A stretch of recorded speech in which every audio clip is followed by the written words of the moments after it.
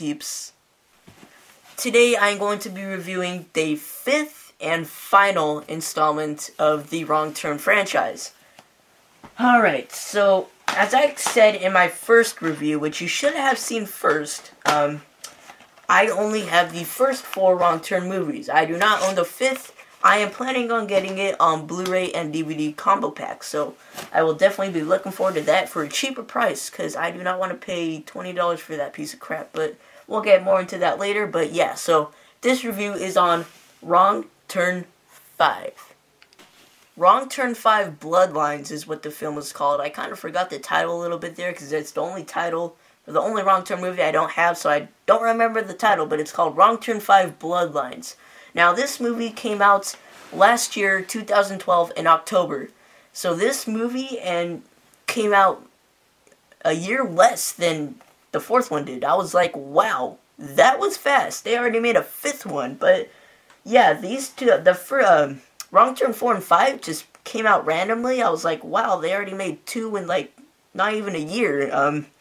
But yeah, so let's go ahead and get started. Jesus Christ. So this film, I believe, is the second prequel to the first 3 Wrong Turn films. So basically, it's a sequel to the prequel of the first 3 Wrong Turn films, and it's the second prequel to the... I don't know, it's kind of confusing what they did here, but, yeah, it is called Wrong Turn 5 Bloodlines. I already mentioned that, and let's talk about the plot.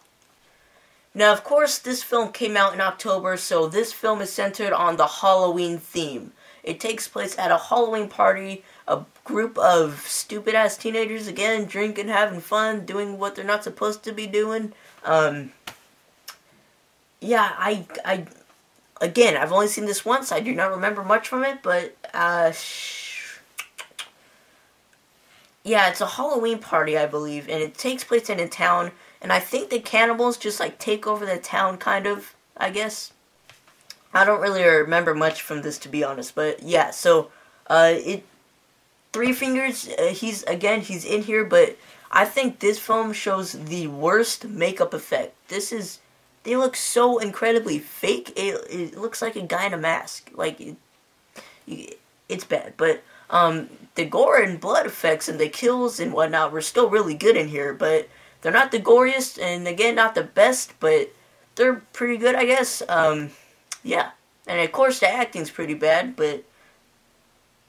So, Wrong Turn 5, I do gotta say, it is the second worst of the Wrong Turn series.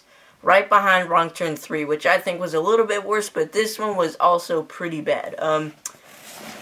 I kind of enjoyed it, but it didn't feel like a Wrong Turn movie, man. It did not feel like a Wrong Turn movie. It felt more like I don't know, man. This one was kind of a weird installment, and it came like a year before the other one did. I don't know.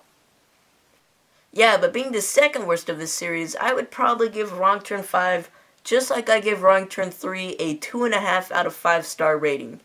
It was okay.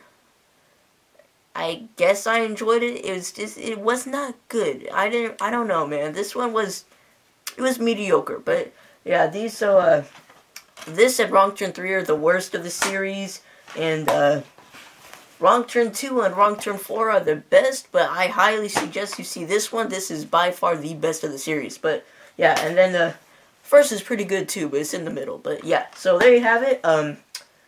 Holy crap, I finished the entire Wrong Turn franchise review, so yay!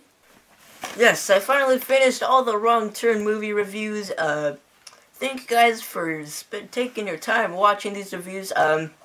Wrong Turn is definitely one of the best recent modern horror movie franchise I've ever seen, so definitely check this series out. Really, really cool movies, especially the second. But yeah, so there you go. There's my opinion on the Wrong Turn movies. Yeah, that's it. Please subscribe for more reviews and whatnot. Please leave a suggestion on what movie series or movies I should review next, and I will see you guys later.